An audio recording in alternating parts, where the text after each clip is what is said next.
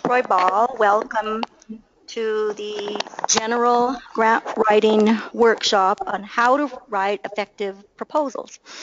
So you all have the PowerPoint. The way this is going to work is we're going to start with the presentation. Denise will give me a sign so that I don't go more than 35, 45 minutes because I want to allow plenty of time for questions. When we get to the Q&A part, we will try to alternate questions between in-person and online so that everyone has an opportunity. And as I mentioned earlier, those of you that are here in person, I will stay if any of you have any additional questions. So on the next slide, please, the workshop description. This session is really designed for foundations. There are different kinds of proposal writing, governmental, corporations. This one is really specific to foundations. It's open to all because a lot of the material that's going to be covered is from my perspective and my experience of 40 plus years of being a grant writer, both from working and directing nonprofits and in my role as a grant maker at both a community foundation and now at Con Alma. So that's why it's aimed at all levels. Those of you that have a lot of experience, those of you that are new to it, a lot of the same characteristics and tips will still apply. I want to acknowledge both Dennis and Denise, part of the Con Alma team that have contributed to this presentation. Thank you for being here also and for your support. We have a great group here. And I want to acknowledge Deborah Walker, who is a new member of our Con Alma Health Foundation Board of Trustees. Thank you, Deborah. Deborah is also formally affiliated with Con Alma in a different capacity. She was a project director for a nursing diversity initiative that we did a few years ago, so we're just honored to have you. And by way of disclaimer, the information that I'm covering here is I'm not here to represent funders. I'm here to represent my 40 plus years of experience and of course to represent Con Alma, but the information is not specific to Con Alma. If you want to know about funding opportunities with our foundation, the first thing you should know is that our deadline is June 15th. You can go to our website. The URLs are posted on your handout. There are two. One is a pre-proposal session that Denise did as program director. The second is a tutorial that Cecily Labor, our information manager, did on the online application process. So, please go through there. I'm also, even though I am an experienced grant writer, in addition to writing proposals, I'm a grant reviewer. And I also used to teach grant writing at the graduate and undergraduate level. So I have a lot of experience that I'm happy to share. But I also want to add that I'm always learning. I consider myself a lifelong learner. So I also learn from others as I go along day to day.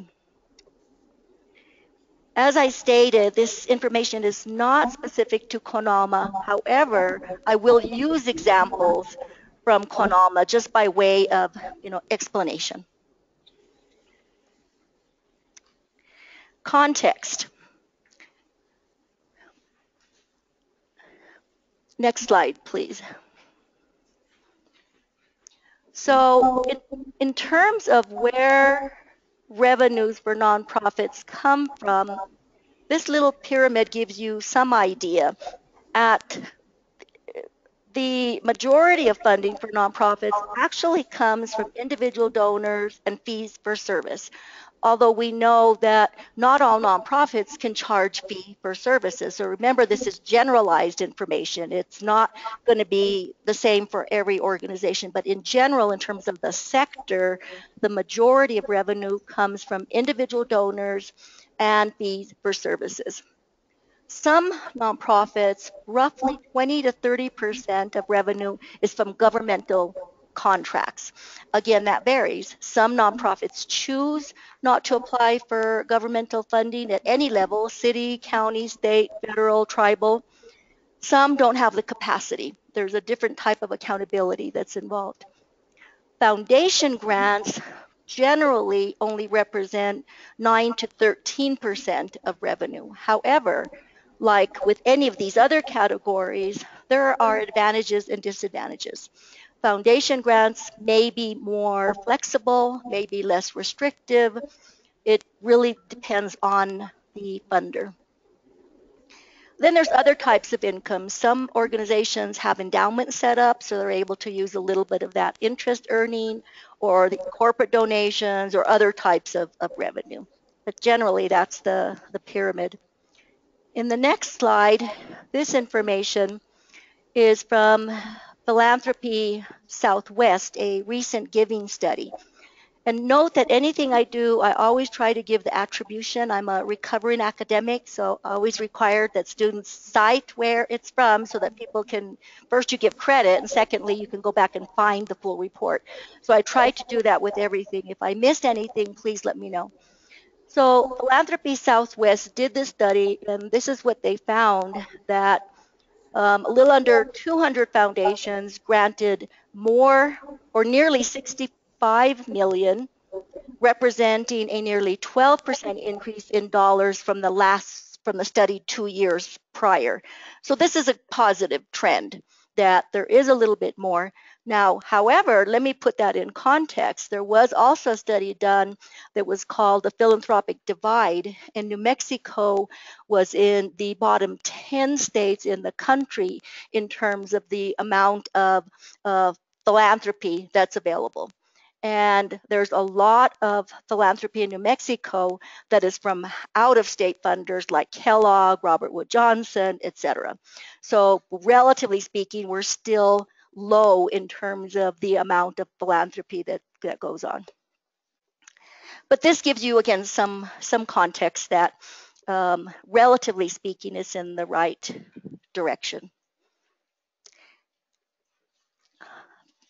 In terms of proposal writing, there are generally 3 types of categories: foundation, governmental, and corporate.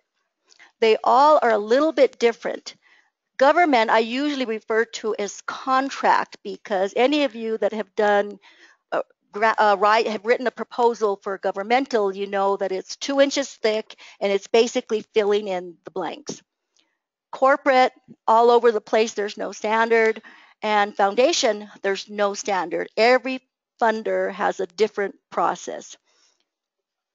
There are, however, some basic elements, and there are different processes.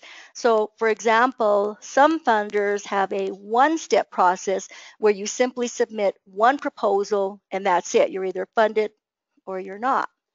Some have a 2-step where you may be requested to first submit an LOI, a letter of inquiry, and then the funder will, invite or not invite you to submit a full proposal. For Con Alma, we use both. We use a 1-step for our small grants, that is a small grant cycle up to $15,000, and for our Northern New Mexico Health Grant Group grant cycle, which is also a 1-step. For our multi-year proposals, those are where we award $50,000 a year for 3 years, or $150,000 total. On that one, we do have a 2-step process where we invite the LOI, and then we decide who we're going to invite to submit a full proposal. So that's one of the aspects that you want to be clear on. But every proposal has to answer the question, who, what, when, where, why, and how much. That's something, regardless of what type of proposal you are working on, you need to be able to answer those questions. Some of the elements that are pretty standard, regardless of funder would be, the introduction, your organizational information, contact information, the project, what you're applying for, what you'd be using the money for, the goals and objectives, activities, the budget, of course, to support the proposal, some type of evaluation component. More and more funders are requiring that your evaluation be outcome oriented versus just activities. So rather than just saying how many people you saw, how many sessions you did, you need to really speak to what is it you're trying to accomplish? What is the outcome? It's answering the so what question. And attachments. Again, that varies pretty widely between funders. One general rule that I recommend based on my experience is do not include a cover letter unless it's requested. Most funders won't look at it. If they want a cover letter, they'll say include a cover letter. But if they don't ask for it, do not include it. The Foundation Center is a great resource on a number of levels. One is that the Foundation Center offers a free online short course on proposal writing. And it gives you the information that you see on slide 6 in detailed form. So I do encourage those of you, particularly those of you where this is new, to take a look at that.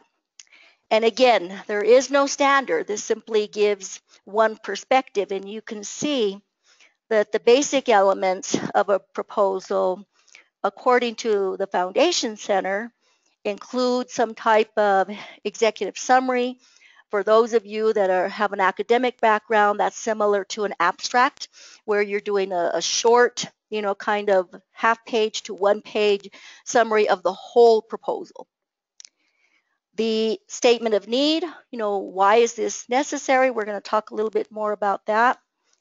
Project description, nuts and bolts, how the project will be implemented and evaluated. Budget, the description and budget narrative. Organization information, history, governance, activities, services, target area. And this one recommends a conclusion or a summary.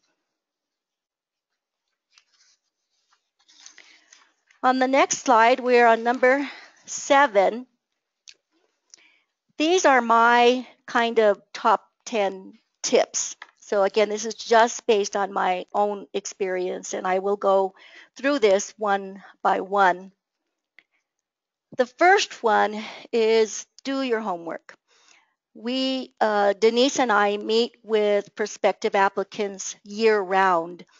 But when people call me and say, I'd like to meet with you about what you found, like to tell you about our program, the first thing I'll ask is, have you reviewed our guidelines? Have you looked at our health equity report and roadmap for grant making, which gives you comprehensively the types of things that we do? Have you looked at, our website, the grants that we do? If they haven't, then I very politely say, after you've done that, I'd be happy to meet with you and answer, any other questions or see where there's a good fit. But you have to do your homework. In the spectrum of the nonprofit sector, grant makers and grant seekers are all part of the nonprofit sector at different sides, although there are hybrids in between. But there are many more people on the non-grant making side than there are on the funder side. Roughly 10% are funders. So that means that there's a lot more people looking for funding than there are people and resources available. So it's really important that you do your research, and there's a lot of different ways to do that. But do your homework. You need to research the funder. There are many opportunities for you to do that. The website is always the best place to start. Many funders have more information. In our case, It's called Health Equity in New Mexico, a roadmap for grant making and beyond. Plus, of course, we have the pre-proposal that many funders offer. You can look at 990s. Those are public documents, and you can see what grants were awarded. You can see who the board members are, the size of the grants, mission, and you can look at any supporting documents. Some funders, for example, McCune recently released their strategic plan. It gives you all that information in terms of what they're looking and where the connection might be. I am pleased to say that I have a very high rate of success in my grant making. There are very, very few proposals that I didn't receive. And it's not because I'm an expert writer, it's because I know the system. So grant writing and the correlation between writing a proposal and being funded has to do with all of these other elements, researching, making sure it's a good fit, and so forth.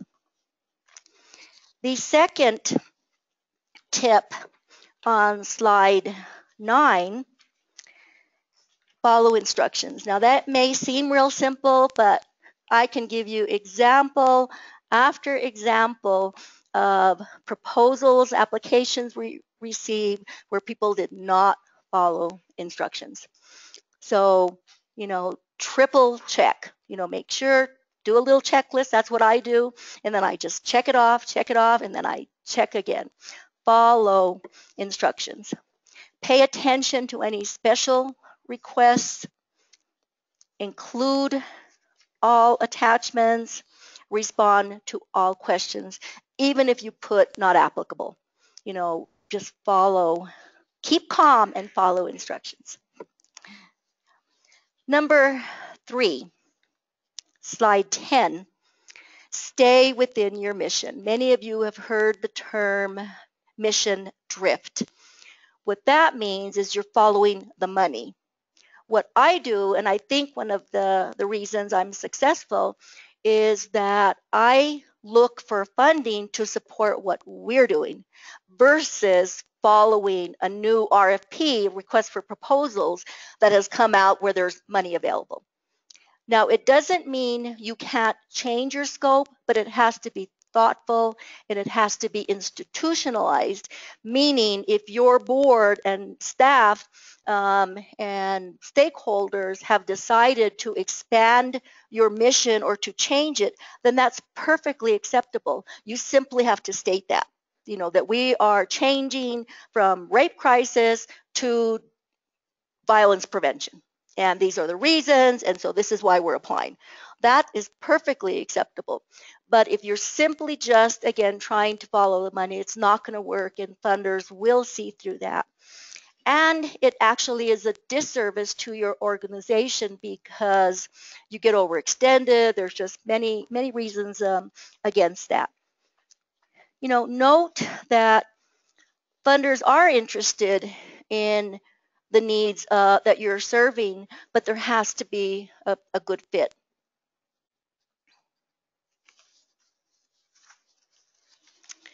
Next slide, this is number 11. Many of you have heard the term SMART goals. This simply means that, when you are providing information about what you're going to be doing, they have to be specific, time measured, and something that can be achievable. So that's all the acronym SMART is standing for, is that they are specific, they're measurable, they're action-oriented, they're realistic, and they're timely, time-specific. So if you can just kind of remember that, that's why it's helpful to include that in terms of your writing.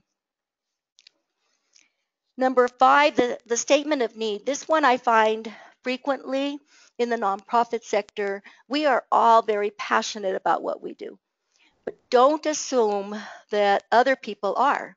You have to state your case. You have to present it in such a way that it's clear, what it is you're doing, and that everyone understands what it is that you're doing. So you really need to focus on that. So for example, if you submit a proposal for services to serve homeless, well, don't assume everyone shares your position that there is a need to support the homeless.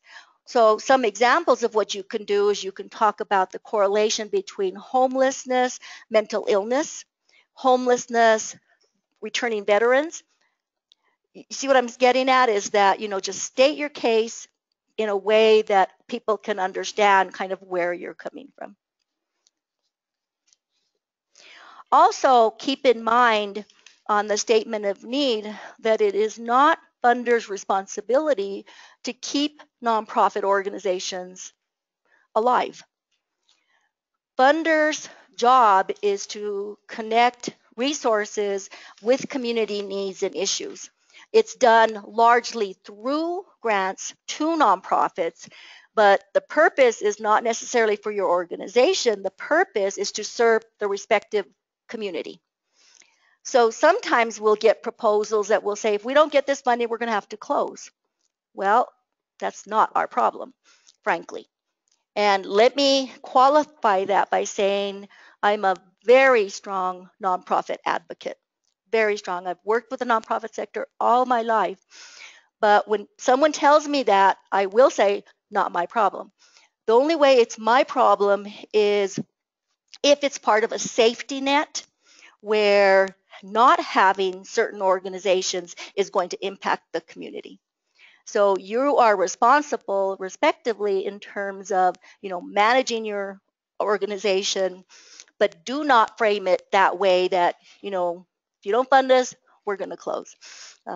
When the economic situation turned in 2008, we got lots and lots of calls about people that were in that position. And I frankly think it's going to get worse now before it gets better. But you have to keep in mind that funders also have their own responsibilities. They are bound by their mission, by their board, by other constituencies. So make sure that when you're writing the proposal and you're developing the statement of need, that you're really speaking to those that you're serving.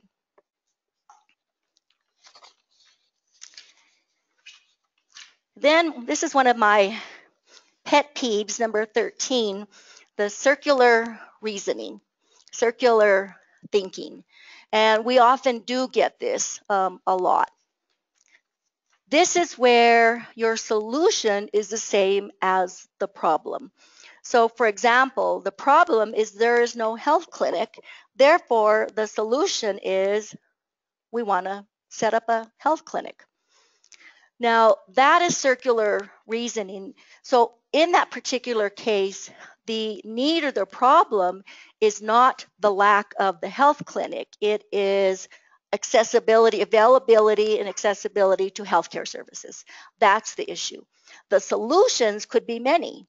It could be a health clinic, it could be visiting nurse services or home services, it could be transportation to services, or it could be focused on prevention and developing a healthy community.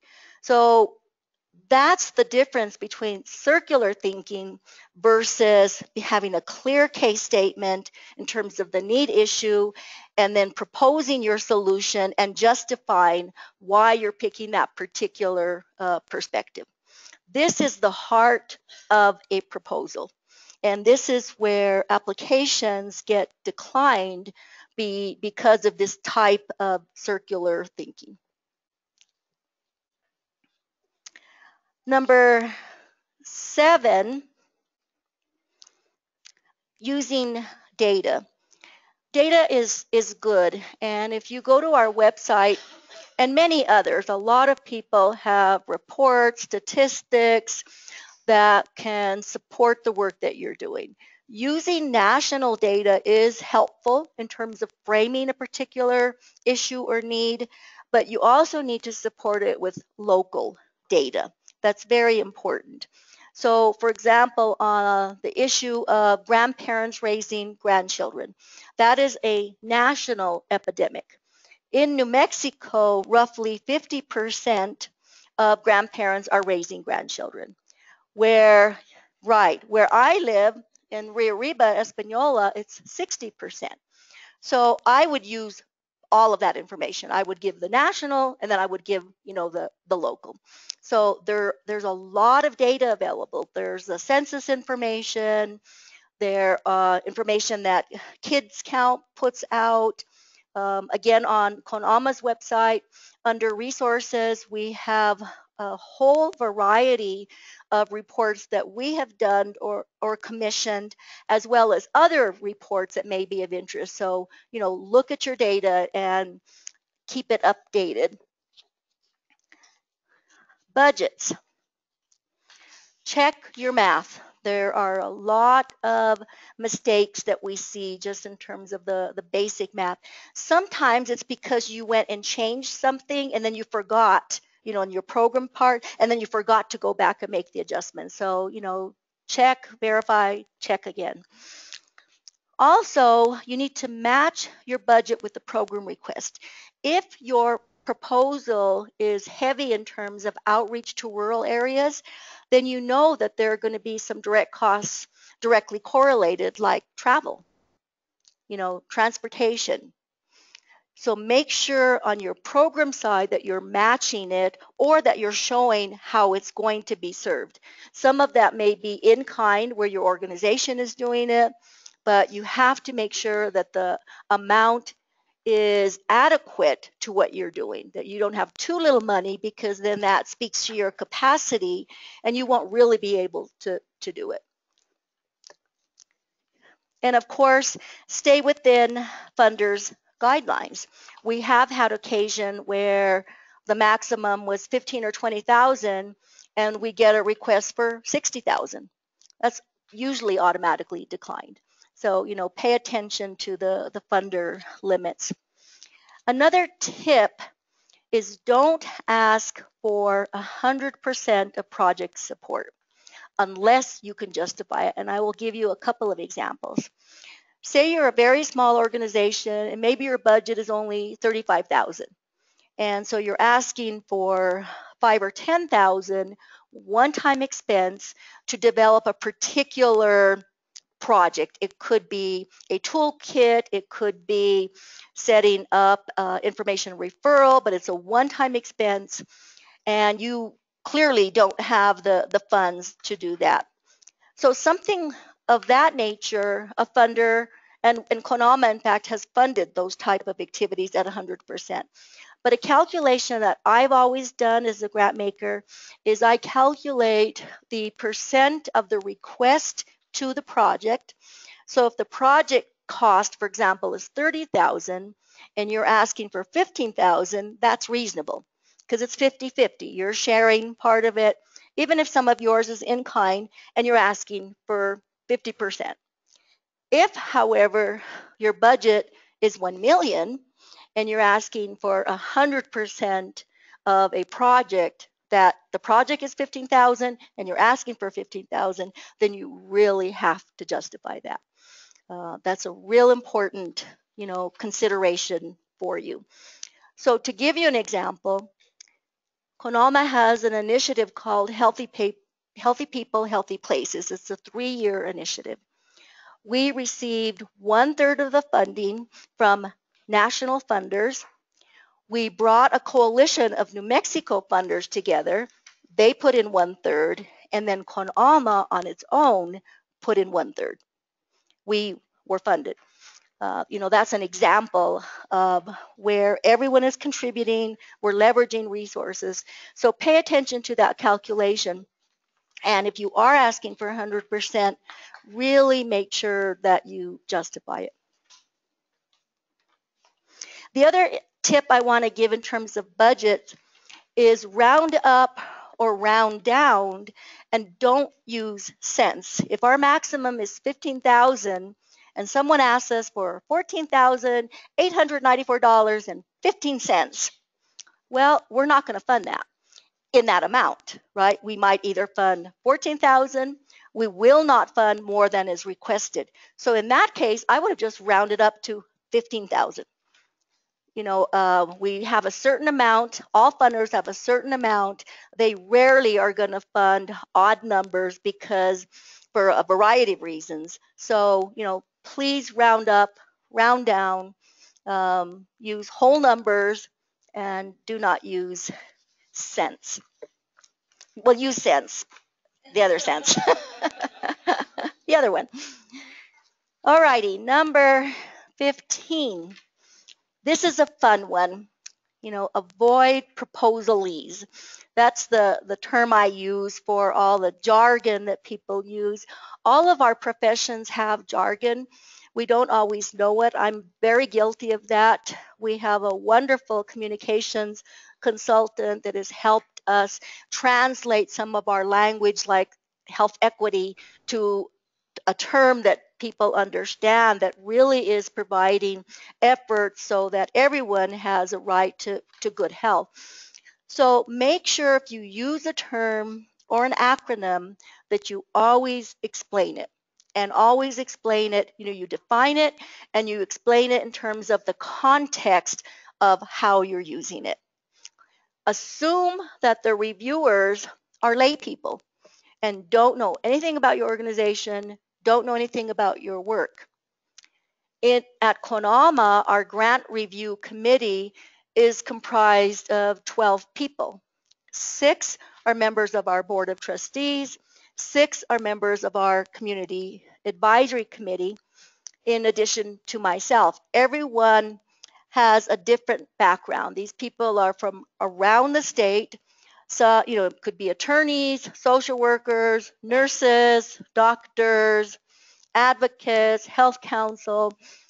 They're all types of backgrounds. So don't assume because we're a health foundation that the reviewers will really understand your field. So you need to not dumb it down. That's not what I'm suggesting, but you need to be clear.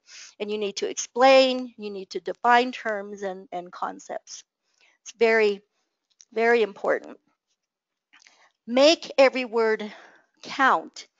What I have seen as a trend in terms of the grant writing is that even as not so far back as 5 and 10 years, proposals were more open-ended. So, you could explain, you could describe your organization, your project. Oftentimes there weren't word limits, and there might be for the total proposal like 10 pages, but not necessarily by section. It would say describe your organization, what you're trying to accomplish, how much money you need. They were more open-ended. And what we would see is that people would spend a whole lot of time on describing your organization and very little in terms of what you were asking for and how you were going to measure your achievements. Now what you'll find is that most applications are online. It's answer the question and they're space limited. Some won't allow you to put more words, and so you have to go back and edit. Some, there's a little bit of leeway, but it's a very different process than it was 10 years ago. And so you have to be very concise with your wording, and you have to be very clear. When I taught college and people had to do a thesis, which may be 50 to 100 pages, we would go backward. They would do that piece, then I'd have them do a 5-page summary, then I'd have them, synthesize it into a 1-page abstract. I hated it, but it was a very good learning experience and very effective as a grant writer is to learn to be concise and to be clear. And you can do it. The more practice you have at that, you're going to see that skill helps you in other parts of your work and your life. And then I always start and end with integrity. Integrity is, where you're honest and truthful and you kind of, walk your talk, right? That's what integrity means to me, that you're consistent. So the relationship between grant makers and grant seekers should be a partnership. It's not a hierarchy. It should be a partnership. We as grant makers, this is what we do. We have to give out a certain amount of money. For private foundations, that's 5%. So we're not doing this out of the goodness of our hearts. It's the purpose of why foundations are established is charitable giving. So with the work that you're doing, your job is to provide services as the grant seekers. So it really is a partnership. You want to work with funders. You want to be clear in terms of where there's an intersection between what your needs are, what the resources, what the funders are looking at, and you want to develop that relationship on an ongoing basis. So during the year, before a deadline, that's when you contact funders and say, I'd like to talk with you. I've reviewed all your materials. I'd like to talk with you about where maybe there is an intersection. That's the time to do it. Now, some funders won't meet with you. The majority will. Con Alma will. But it doesn't hurt you to ask. You're not asking for money for yourself. You're asking for support in terms of the work that you're doing. So it's important to develop that relationship. I am of the school that you do not pad your budget. Not all of my colleagues agree with me. I have never padded a budget. I ask for what I think is needed and I justify it. I usually get it, not always, but that's just my opinion and my experience. Don't promise what you can't deliver. You need to, make it manageable. Again, going back to the SMART goals, make it manageable, achievable, have the budget to support that. And if your situation changes, stay in contact with the foundation's program officer or program director. We completely understand that. Sometimes you applied for something may have changed in the environment. It's perfectly fine to say, we don't really need that anymore, but what we can do, still related to your overall mission, is do this. And the program officer or the program director will work with you in terms of a change of scope. Most funders also don't want their money back. If you got a $15,000 or $50,000 and you have not used it all because one of the activities had to be delayed that's outside of the grant period, simply contact the program officer, the program director, and ask for an extension. Funders don't want their money back. They want it to go for the purpose. Follow through if funded. Make sure you turn in your reports. If you have an opportunity again to meet with the funder and talk about, what you're doing, that's always a good thing. If you have publicity, that's always, good to know. But keep that relationship going. That's very important. And if there are any changes, make sure you let folks know. One of the changes I made when I came to Con Alma is change the way that we award grants. What we found, for example, is if we gave the full amount at the start of the year, 20,000 or whatever that amount may be, we gave the whole check at the beginning, and then we would ask for the report when we sent out the reminder. We'd invariably get these messages, well, what was it for? And I'm new, the person left, and what were we supposed to be doing? And we're like, okay. So what we did is we changed it to a 6-month, where we give half of the check or the award at the start. Then we ask for a 6-month interim report. Denise will review that. I'm an exception manager, so what that means is if the grantee did what they needed to do, then I don't need to know any more about that. If they didn't perform, I want to know. Or if they exceeded, I want to know. So once that was done, thank you.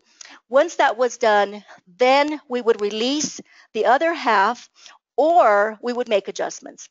And what we found is that that helped us in terms of being good stewards of our resources, but it also helped the nonprofit because that was the opportunity to say, well, you know, we've done this, but we'd like some adjustments for the other part. So it really helped everyone. In terms of your proposal writing, you want to look at what level of change are you focusing on? Are you looking at neighborhoods, communities? Are you looking at a statewide policy? You know, what level? So just be aware of that. And on the next slide, 17, there are some definitions in terms of what direct services means, what systems change means. At Con Alma, we do not fund direct services. We only fund system change efforts. There's also, again, just to reiterate, that there's no standardization in foundation world. We all do things a little bit differently, but basically the process is the same. The application is submitted. There's an initial review, usually by staff, that vet, meaning on a bell-shaped curve, there are going to be some proposals or applications that are highly correlated with the funder's mission. Then there's going to be some at the other end that are going to be declined. They either are without, fall without or outside of the priorities, or in our case, they're direct services. And then it's the big group in the middle that staff are going to vet. So some people are declined. Others may be invited to do a site visit. Not all foundations do site visits. Then there's a committee review, recommendations, and then ultimately the authorizing body, which is the board, approves the final. Note that on a timeline, this is slide 19, that this also varies, but if you need emergency funding, you're not going to get it through a standard open application process because it generally takes 6 months. You may apply in June. There's the vetting, there's the site visits, the review process, decline in award letters, and then the grant, in our case, wouldn't start until January. So there's always going to be that time in between. Some reminders, remember your restrictions. Look at those first in terms of what the funder will or will not do. I put Con Alma's here as an example, but every funder has restrictions. To close, you have to have the right ingredients. It's not just the actual grant writing, but it's all these other tips, strategies that we've discussed. There has to be a good fit between your need and the funder's priorities. We're on slide 21. You have to have your own organizational capacity. We look at that. We look at governance. We look at your budget. We look at community involvement, collaboration, etc. You have to have a positive approach. If you're all doom and gloom, then, and there's nothing that can be done about this huge, overwhelming problem, who's going to fund you? The way that you can manage that or approach that is break it down into a manageable piece. So you're not going to solve behavioral health issues in New Mexico. We all know that that is a huge issue right now, but you can do a piece of it. And if you can leverage that piece, and maybe do a part where there's a gap, then you have a more compelling case, right? And you have to have a good idea, right? You have to have a good idea. And believe me, we're constantly amazed and impressed with the creativity of the people we work with. Constantly, I can honestly say every day something comes to our attention that we're just like, wow, that's amazing. So you all, I think, are extremely resourceful and resilient and creative. I put just a few terms here for you. There are lots of glossaries available. I referenced one here at the Foundation Center that's specific to this presentation. I want to just give an example of the difference between a grant and a proposal. You don't write a grant, you write a proposal, or you complete an application. You don't write a grant. A grant is what you receive. That's an award. You see the difference? That the proposal is the application. Now we further complicate that by saying grant writing. You know, there has to be something to complicate it. But just so that you're clear, you don't write a grant, you write a proposal, and your proposal may or may not be funded. If you're funded, what you receive is a grant award. Fiscal sponsor, many of you use a fiscal sponsor. That is when your organization may be incorporated in New Mexico as a nonprofit, but you don't have your tax exemption from the IRS. So you're not a 501c3. You may be incorporated as a nonprofit and applying for your tax exemption. Or you may be unincorporated in a voluntary group that has no intentions of forming yourself or incorporating, which is fine with us. We don't believe that everyone has to be a nonprofit. As long as you use a fiscal sponsor that is within your mission area, we do pay attention to fiscal sponsorship.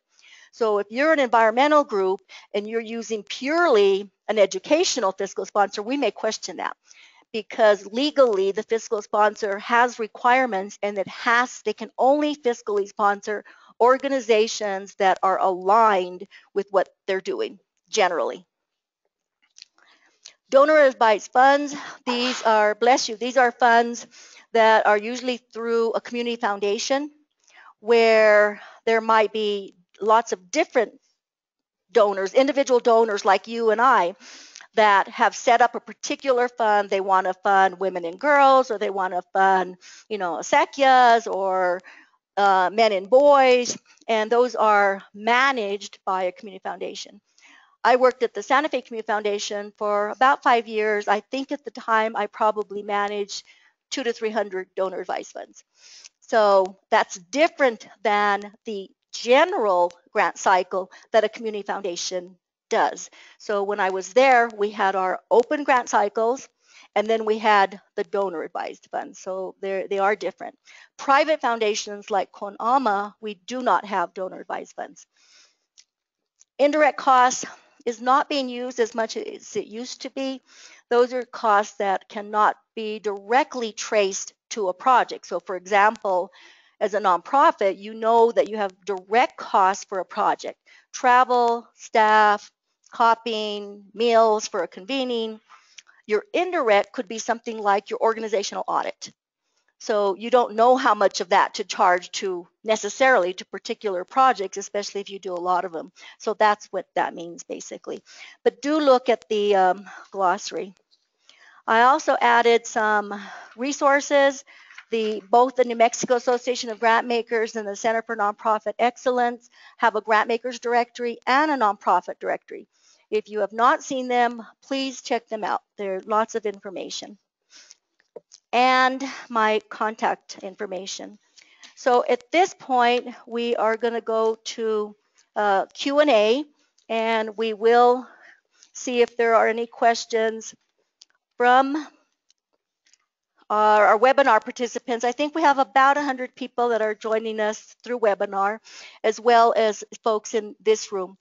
If you have a question that is specific to your organization only, then I ask that you hold that question for now. If it's specific to Con Alma, I ask that you contact Denise Gonzalez. If it's a question that may relate to your organization, but could be something that others would also be interested in, then please feel free to ask. So we have a question. Does Con Alma have a limit on consecutive years of funding for small grants, Northern New Mexico Health Grant Groups? Although this is specific to Con Alma, I'm going to broaden the response. So again, there is no standardization. All funders are different. However, most funders will not fund in perpetuity.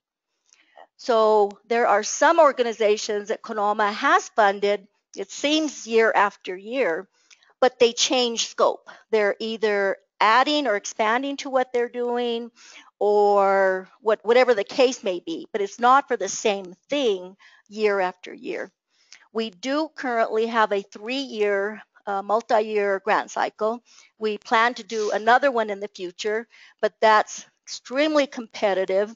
And, right now we're only funding 4 organizations. So, those are hard.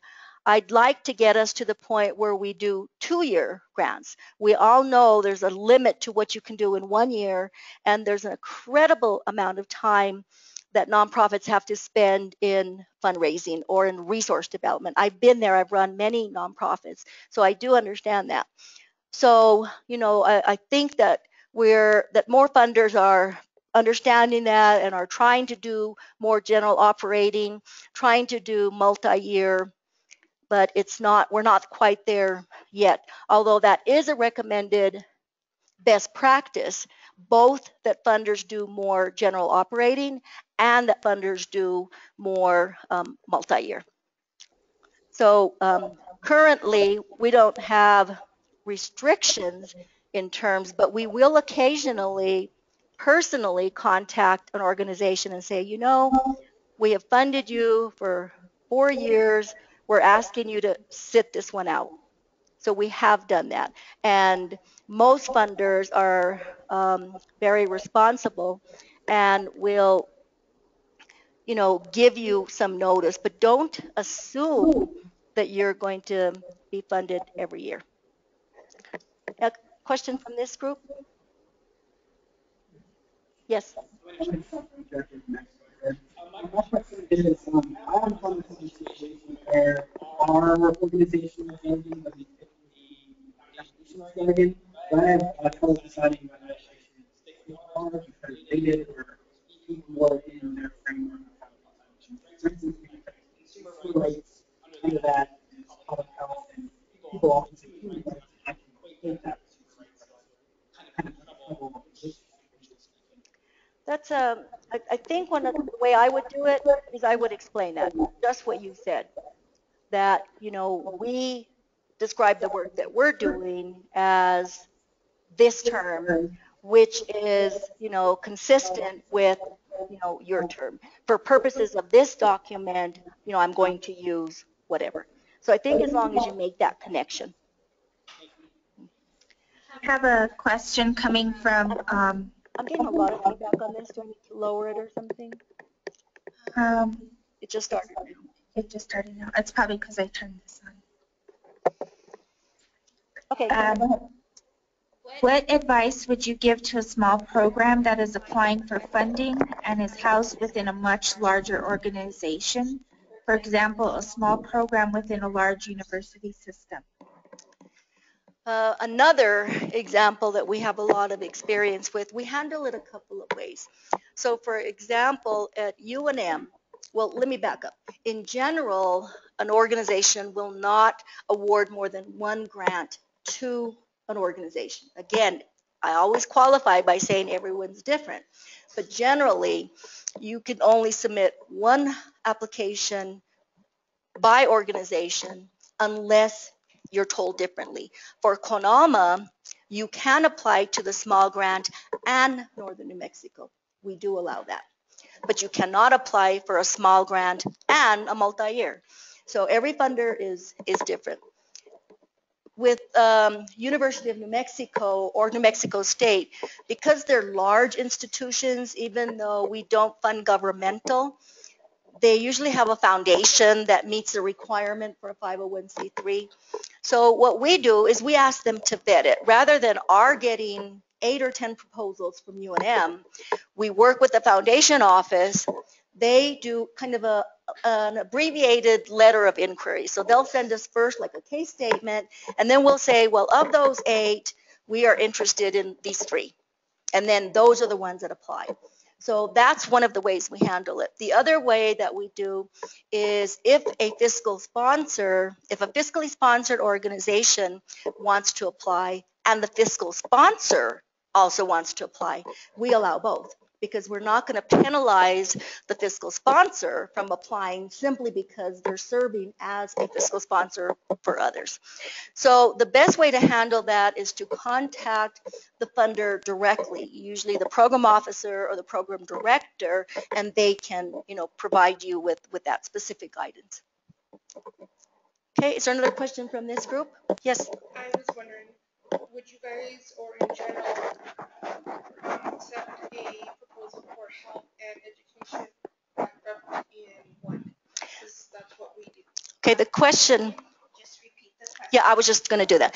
The question is, would we or would a funder accept a proposal for health and for education wrapped into one? And the answer is certainly, if you put it in that context. Again, in Con Alma's case, we define health very broadly. So it's behavioral health, environmental health, spiritual health and well-being. It's, from a health equity perspective, which includes education, right? Equity includes everything. So I think it's just a matter, again, of the context, how you're framing it, and if it matches with the funding priorities. And so if you look at our health equity report, you'll see that that in fact is included. Okay, is there another online question? Yes. How closely do funders, especially in New Mexico, work together to align priorities and avoid overlap?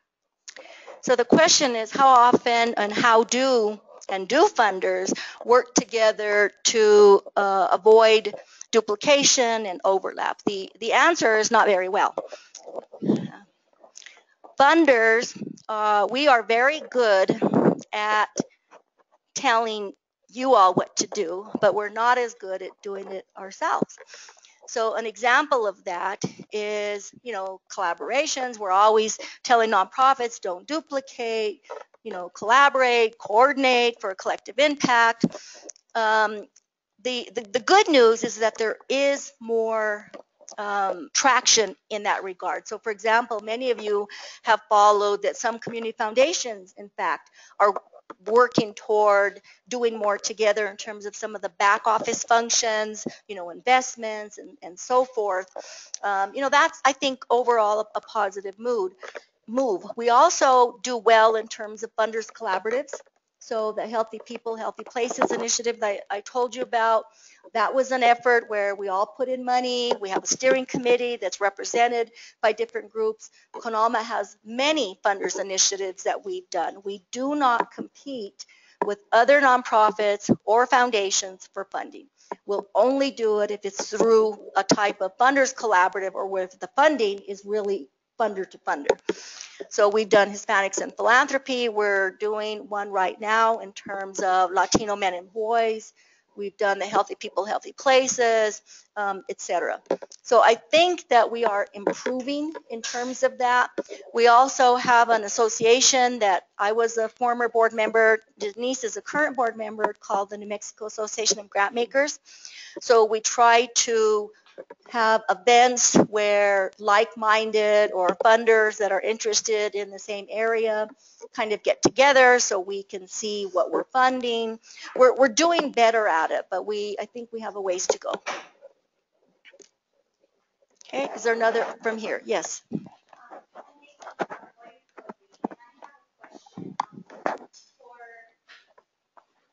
have a huge drug overdose problem in Sonora.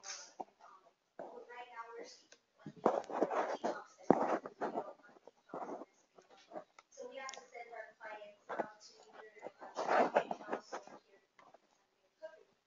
So I have a question in regards to the detox. Would a detox be considered a direct service, a systems change, or like what? Because it is a direct service, it's impacting an individual, but it's also dropping our overdose rate, which is a huge epidemic in our county. So how would that be? Okay, a very good question. The question is, would a detox center, for example, be considered a direct service or a systems change? The answer is that everything, even a direct service, can be framed as a systems change. It really has to do with your approach, and let me give you an example. We funded several years ago La Familia to expand their oral health services, their dental services. Dental oral health clearly is a direct service.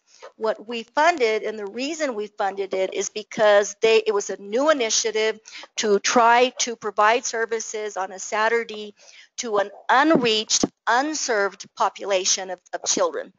So our funding provided that bridge grant that year, so to speak, that allowed them to set up the program, set up the third-party reimbursement system, and increase access to an underserved population. So that's the way it was framed. So when you have those kinds of questions, it's best to contact us in the case of Con Alma to talk with Denise or myself in terms of what it is you can do. It's kind of like the example of, give a fish or teach them to fish, right? It's how that chart in your packet in terms of the different levels. So with the detox center, one way to frame that in terms of a systems approach is that you're changing a system of access, and that there is a gap in the delivery systems in terms of access of care. So what we would be funding would be setting up that system, doing the research that you need, the feasibility, developing the funding, building the community support. That would be a system change. We wouldn't be funding directly the services that are being provided. Does that help? Okay, is there another one on the line? Yes, there is. Do you have any advice for grant seekers seeking international funding? The question is there any advice in terms of nonprofits, grant seekers seeking international funding? Many community foundations, because of donor advice funds, can fund outside of the geographic area. So Santa Fe Community Foundation, for example, although their primary area is Santa Fe, kind of northern New Mexico, have a lot of donors that fund internationally. So community foundations are one source. There are also organizations that include international grant making as part of their portfolio. So you can do some research. The New Mexico Grant Makers Directory is a searchable database. That's one place to look. The Foundation Center, just Google search, right, in terms of international funding. Also groups that do international work, you might want to check into that, but it's going to require some research. But you don't have to look outside of New Mexico. You can start with your local community foundation. Question in person? Yes.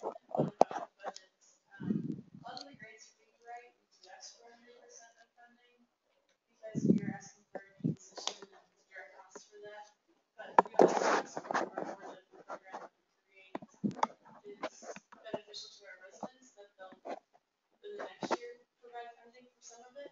So is that would you include that in saying let's justify the 100% that you're asking for, that if this is a successful program, what will fund it, or do you not? Like what, I guess, yeah, what would be justified cause for asking? The question relates to an organization that generally applies for 100%, usually to fund a new position, with the understanding that if it's successful and the organization supports it, that the board then may approve some funding for it in the next or subsequent years. The response to that is a couple of things. For one, a lot of times when you're writing a proposal, it gets down to what's compelling. Remember, I talked about the bell-shaped curve, that some really excel, some are automatically decline, most fall in the middle. So if you're applying for funding to support a new position, that's going to be tricky. It's not as compelling, for example, when you have all these other competing proposals to fund a position, when we all know in the field that 80% of our costs are people, right? We are a people-driven field. But there are ways for you to do that where you're not saying, I want 15,000 so we can hire someone on a part-time basis. And one of the ways that you can do that is frame it within your mission. And, so use that rather than say it's going to go to hire a new position. funders, in my opinion, similar to the medical profession, have the responsibility to do no harm. So that means we should not be funding programs that cannot continue. I live in Espanola. Oftentimes, organizations in Santa Fe, when they get funding, will expand to Espanola. But then when the funding gets tight, the first thing is cut is the Espanola satellite. Sick and tired of that. So funders, again, have a responsibility not to do that. So there has to be the commitment, there has to be a track record, there has to be some type of sustainability if it's for ongoing. So in your case, you could use that. You could use that this is the way your organization does it, that the different programs are responsible for finding the funding, but then, there is an organizational commitment in terms of, sustainability. That would work, but the way you would frame the proposal is I wouldn't ask for the funding just to fund a position. I would turn it around and I would speak to the need about what you're going to do. So fund position versus we are going to expand our services to include outreach to uninsured, underserved population. You see the difference? In your budget, you're still going to show X amount is going to go to a position, but that's not what you're asking for. Okay? Question online? Do you think the odds are increased in a positive way when there's local community collaboration? Do we think the odds are increased when there is local collaboration? The answer is absolutely. We absolutely. There are limited resources. So one of the things that any grant review committee is going to look at is, are you duplicating? Are you collaborating? Are you leveraging? That is critical, not just in terms of limited resources, but in terms of impact on a community. So if we meet with folks, and again, Denise and I, for example, meet with people year round, and they're talking about rural services, we're going to say, are you partnering with the National Center for Frontier Communities? Are you, working with this other group that focuses on rural? And if they don't even know about the groups, that clearly raises a red flag.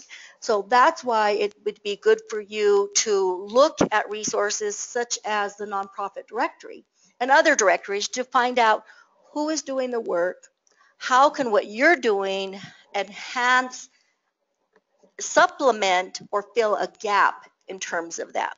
It's critical. In person? Okay, you and then you. Go ahead.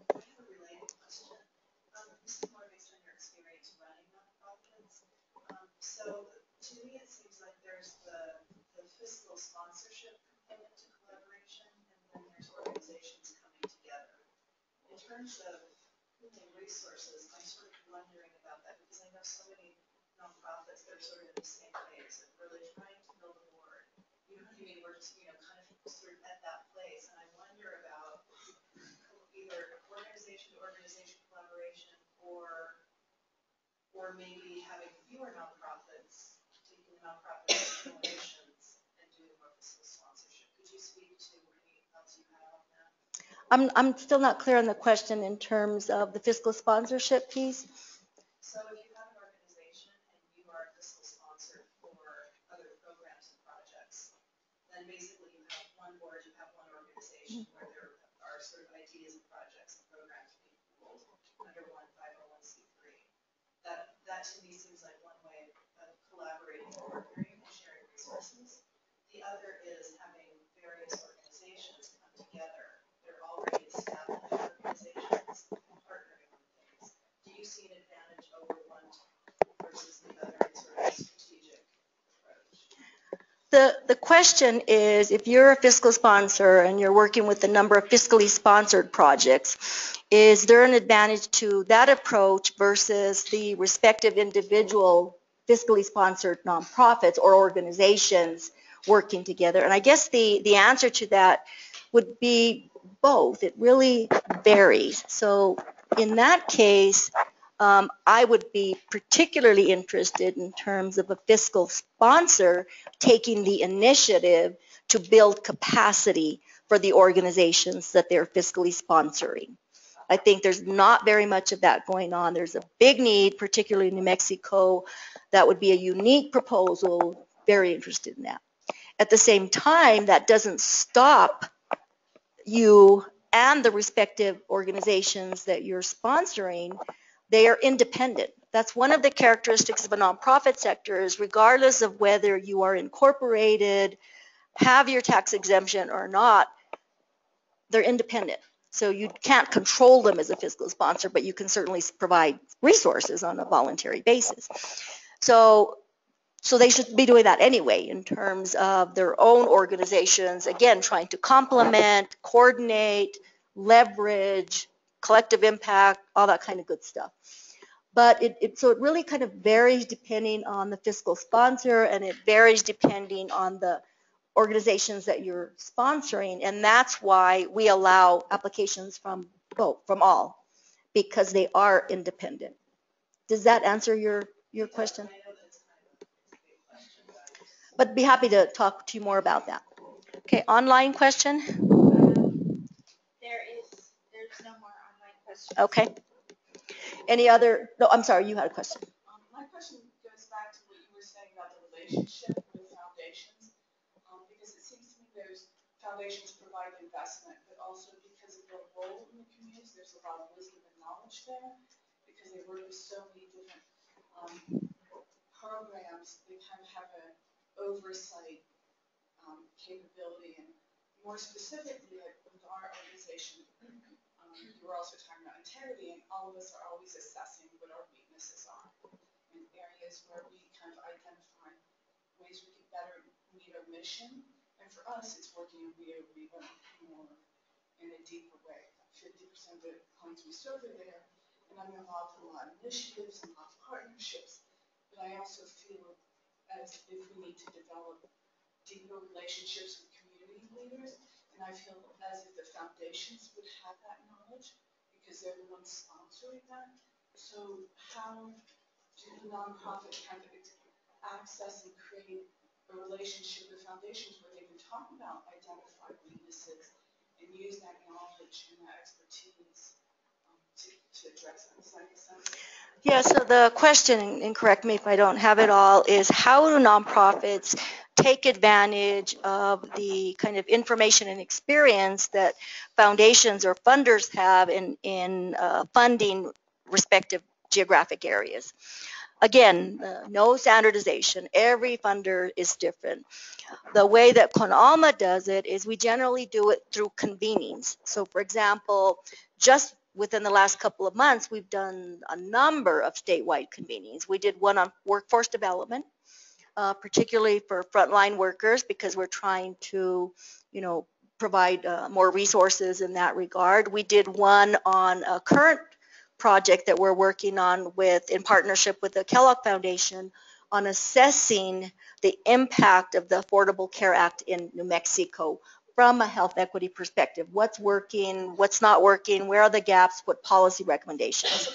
We did another one on our Healthy People, Healthy Places, where we're trying to advance health equity to communities through food policy, built environment. Built environment is where anything that's people-made, sidewalks, playgrounds, anything that's people-made, lighting, etc.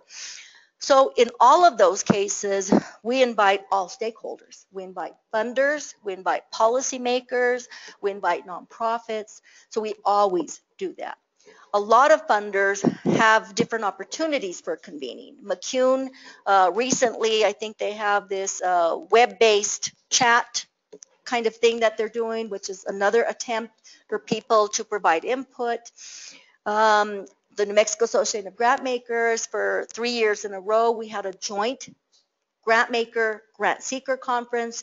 This year, it'll be a little bit different for a variety of reasons, but next year it'll go back, and I think they're looking at doing it maybe every other year, a joint conference of nonprofits and of funders. Those kinds of events are soliciting. So that means you can't go as a nonprofit and say, funder, let me tell you about my program.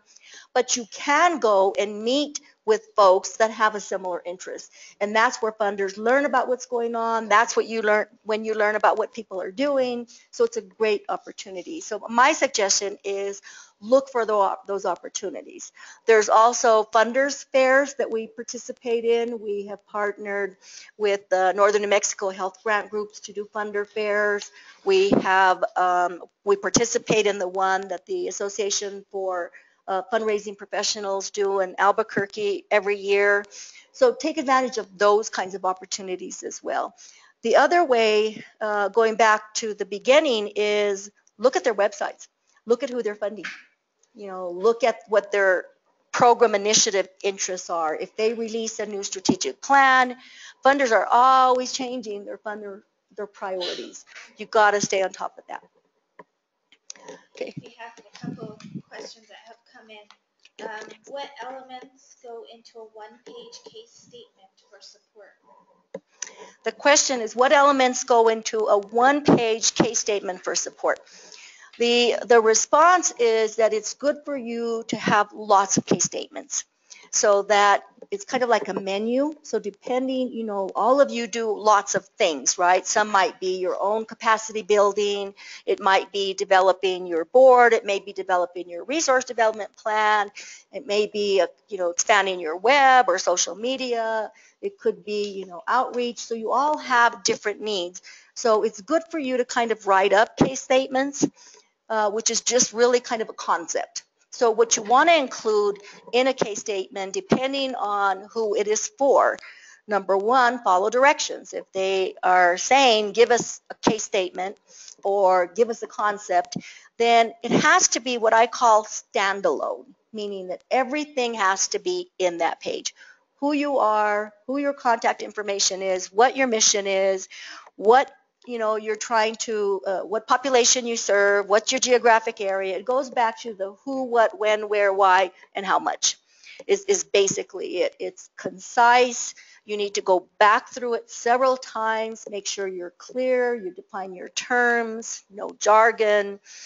And that what I do is I give it to someone who's not in my field, and I'll say, what does that mean? Say, well, I'm not clear what this is, or I think it means you're doing this. It's like, yeah, that's it. So I always test it. I think that's always a good strategy, is to have someone who's not in your field, take a look at it. Because we're very much into our own heads, right? And so we just assume people know what we're talking about. Often they don't. So it's best to give it to someone who's not, could be an office worker, could be volunteer, could be your spouse, give it to someone else, because that often will give you a lot of feedback. Yes, ma'am. I'm Sanders Moore, Director of Environment New Mexico Research and Policy Center. And I had just two quick questions. One is, you mentioned these joint meetings between the grant makers and grant seekers. I wanted to know how we could find out about those. And then my second is, earlier you mentioned that you think that the funding is going to get worse before it gets better. It seems like it's gotten a little bit better over time, so I'm just curious about why you think that. So I'll be prepared. Okay, two questions. The first one is, how do people find out about the joint conference? So there's a couple of ways. One is, if there's one, again, I'm not on the board of grant makers anymore, but my understanding is that they're going to do one next year. And Con Alma has always funded those, has always been a primary sponsor, because that's one of our priorities, is to support nonprofits and community. So there's a couple of ways you do it. If there is one, you can join our email list. You simply go to Con Alma, I think, and sign up, and we'll put you on our list when we have announcements. You can, and then so we would send that out, for example, to anyone on our list. We would send whatever information they send to us, we would send it out. So that's one way. And then the New Mexico Association of Grant Makers, they send out the information, and then they ask us in turn, we're a member, to then distribute it, to our membership. So that's a simple way to do it. In terms of the second question, it is that I had stated that I thought things were going to get worse before they got better. I wasn't speaking to funding specifically, although it includes funding. What I mean by that, in terms, again, my experience with the nonprofit sector and also my study of it, my doctoral studies are nonprofit management philanthropy. So it's not just my experience, but the academic side, is that the sector, there's always been kind of this peaks and valley where, sometimes the sector gets like a lot of attention, a lot of resources. That's not just grant making, but other, like there have been times where there's been a lot of money available for technical assistance, and then it all disappears and there's no technical assistance. There's been some times where there's more multi-year funding and then nobody has funds. Or there's been periods like now where funders are changing their priorities. Many people in New Mexico have changed their priorities within the last 2 years. Or there may be executive transitions where the heads of foundations like Atlantic Philanthropies, Kellogg, etc., McCune, Santa Fe Community Foundation, New Mexico Community Foundation, where the head people change, the CEOs or the executive directors have a lot of influence. And so when that happens, invariably there's a review and a reframing of priorities. So when I'm talking about that I think things are going to get worse in the sector before they get better, it's referring to all of the above, where there are many changes going on, including demographic shifts. So for example, in New Mexico, the aging population right now, it's going to go from New Mexico being ranked 39th in the nation to 4th within the next 15 years in the percentage of people 65 and older. We know that's a demographic shift. Funders may not be interested in aging. They're interested in youth and children. So the funding doesn't always follow the needs of a community. So for example, aging is one of our areas of interest. We get very few proposals.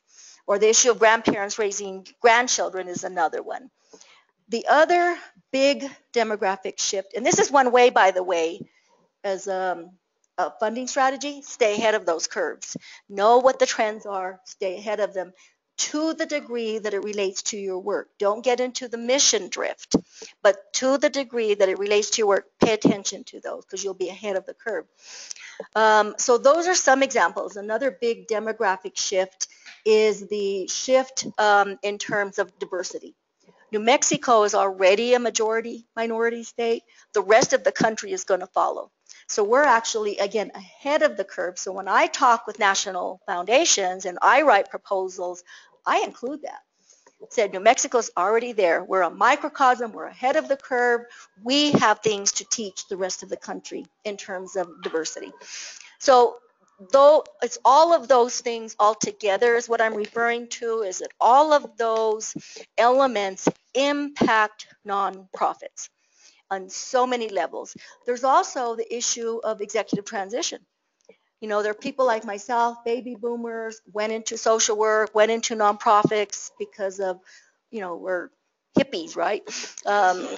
Doing all that kind of stuff. Now there's fewer and fewer people that are going into managing nonprofits. It's a tough job, hard job. And so we're having this a little bit of a problem in terms of getting enough people that are willing to kind of follow in our footsteps. So I could go on and on if you're real interested in that, but there are many, many factors that are impacting our sector. We have one online. And then we'll continue. It's kind of specific to Con Alma, but I think it could be generalized. Okay. If a nonprofit completes its proposal in sufficient time to allow someone from your staff to review the proposal for its viability and point out weaknesses, will they do so in order for the weaknesses to be addressed before the final proposal is submitted? So the question is, if someone completes a proposal and submits it in advance of the deadline, will Con Alma review it, critique it, and give feedback? The answer is it depends. The best way to do that is during the year, not 2 weeks before the proposal is due, because we just don't have time. I mean, we're just pressed for time. But during the year, if you have a concept and you just want to send a concept, then Denise and I are happy to do that. We don't make decisions on the grants, and it is our job to match resources, so we don't have a problem with that. But if you're, too close, we just don't have time. It's just not possible because there's so many questions. Like now, for example, our deadline is in 2 weeks. There's so many questions that we're just trying to handle day to day, right? So it really kind of depends on the timing. It also depends on the funder. Some funders will not do that, ever.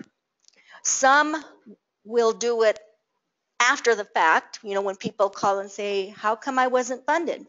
I met the funding guidelines, I got it in on time. Well, sometimes the answer really is availability of funding. If we get 100 proposals, we can only fund 10 or 12. And if the 100 proposals represent 2 million in requests and we only have 125,000 or 150 to fund, then the majority of the proposals are going to be fund worthy, meet our requirements. We simply cannot do it. So then it's going to go down to compelling, right? And other lenses. So it really just kind of depends in terms of, when you do it and, and this respective funder. Some funders will give you more specific information. As a private foundation, we do not have to. We will. If we have anything concrete, we will share it with you. But sometimes the answer may truly be that, we would have funded it if we would have had more funds. Some funders, again, will share that. If you're governmental, they will share it because there's a rating, and they will because it's our tax dollars, right? It's public. So if you do governmental, that's one of the differences, is that they can say, on this section, the max was 20 points, you got 5. But that's governmental. That's not, foundations. Just 2 quick questions. When we send in our proposal, let's just say $30,000, and you look at our audit or, our budget, you really don't need $30,000. Do you guys take it upon yourself? We'll offer you the grant, but we will only give you this much. Can you guys do that? The question is, if you say an organization's limit is 30,000, you apply for 30,000, but the funder may say, we don't think you need 30,000, we'll offer you 15. Okay, again, that varies by funder. In my experience, if a grant making committee says, oh, let's cut them all by 10%, we want to fund 14 instead of 12, so let's cut them all. I will say, no, we can't do that. We have to look at them individually, because some may truly need 10,000. Some have capacity and they could probably do 8. And so it's really up to us to kind of make that judgment. Okay? It depends. Everything depends, because there's a lot of factors. But we don't automatically cut. We do look at other factors. And on the other hand, if someone is ranked like the highest, and they really could do with less, but we may just give them the whole amount because it was so compelling and we support it. So there's a lot of judgment. Now I'm going to have to just allow one more question, or maybe I can get back to yours after. We are at 11:27. We will end at 11:30. But again, those of you that are here, I'm happy to continue and answer your questions offline. Those of you that are online, feel free to send me questions if they're general, or Denise if they're specific to Con Alma. So I'm going to see if there's another online before. Okay, then yours will be the last. I guess mine will be simple. When we write our proposal and we need statistics with therapists, because we have a lot of therapists at UNM that have master's degree that actually work with the actual people, can we use their statements, their statistics of their people that they work with? And of course, no names or anything, but of how many that have succeeded in the programs that they provide. There'd be no reason not to, but again, it would have to be framed in terms of the funder's interest, because again, you have limited space, right? So you have to make it count. So you're not going to throw in statistics that aren't really relevant to what you're asking for, or the funder's interest. Okay. So in closing, let me just say again that it is funders' responsibility to match resources with needs. So they're not doing you a favor. It's our job, right? It's your responsibility, to do your homework, to, match your funding needs with your mission. Don't just follow the money. Develop relationships. Keep integrity. And I think that hopefully some of these, tips and strategies can help increase your success in terms of funding and resourcing the organizations. Also keep in mind that grant writing is just one aspect. There are many other types of resource development in terms of partnering and leveraging and volunteering and technical assistance. So this is simply one side. And I think the last thing I would say on this in closing is that don't forget that your job does not end once you're funded. You have to pay attention in terms of, can you reapply? When are the reports due? That's a critical piece, and it's often forgotten, and it gets lost, where even a simple spreadsheet, I got this proposal, the report is due here, the final report is due here, eligible to reapply? Maybe, or yes or no. 1-year funding, 2-year funding, the amount, keep that information, because that's where nonprofits, I think, fall down, is that they forget once they get the grant that you're still responsible. It doesn't end there. Thank you all very much.